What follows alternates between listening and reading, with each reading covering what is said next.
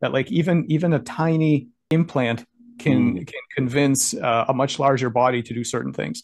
So there's something. It's not just about the amount of tissue. There's something very mm, interesting going on with it. Some of these messages are mm. compelling Yeah. to the decision making.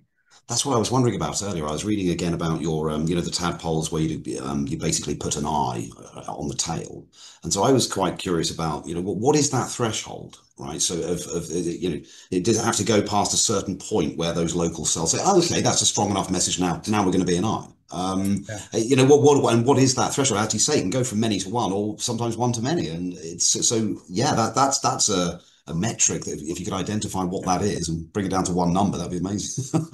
Yeah, I don't know. I don't know if it is one number. I don't Mm, know if it's a. I don't know if it's a threshold. I suspect it's something much more interesting and complex than that. We mm, can see it. So when we inject a few cells in the flank with an ion channel that takes them to a voltage pattern that says BNI, and what we can do is just target a few cells. So there's not enough of them to actually make an eye. They mm. immediately try to recruit others because Right. like any good collective intelligence, like ants or termites, they will scale the collective to the task at hand. So Mm, they say to their neighbors, "Be an I," and then we can catch some of those neighbors sort of entertaining that idea and turning on early eye genes.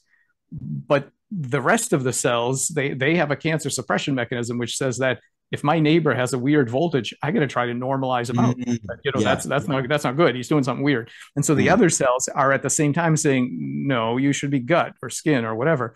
And Yeah. so there's this little battle that goes back and forth. And sometimes you can see it. Sometimes they turn on the early eye genes, and then at the end they decide, yeah, you know what? Nah, we're not Mm. doing this. And they turn those off and they stay skin. So you can actually see we can actually see it when we use the fluorescent markers.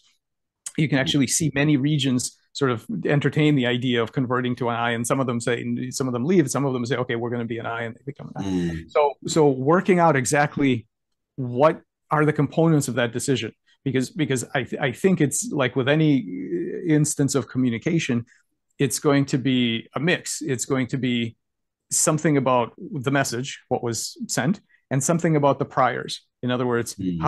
how plastic am I to change fate? Do I really believe that I can be an I?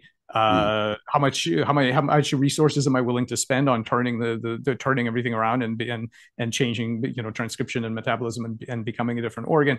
Mm. I suspect there's a lot of decision making going on there that needs to be unraveled.